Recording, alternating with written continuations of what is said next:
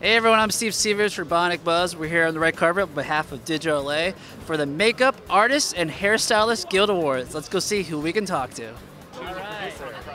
Someone who's very passionate about Marvel movies. Tell about all the hair and makeup and for Guardians of the Galaxy Volume 2. Yeah, Volume 2. We did a lot of fun stuff. We got to update the makeups. We got to, luckily we had a lot of patient actors, and we put them through a lot of torture, and I had a great team, and we did some great work.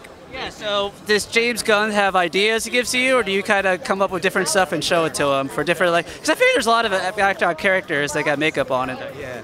No, you know what? James Gunn is very visually oriented, so he knows what he wants to see, and he knows what he doesn't want to see. So it's nice. I mean, he gives us feedback, good or bad, and yeah. I mean, he's a great director to work with. Awesome. He sees it in his head. Yeah.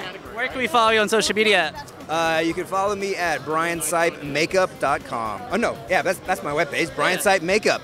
Instagram, yeah, best place. Any website? At briansipe.com. Yeah, go right there. Yeah, man, right there. Go. All right, man. Thank you so much. Thank you.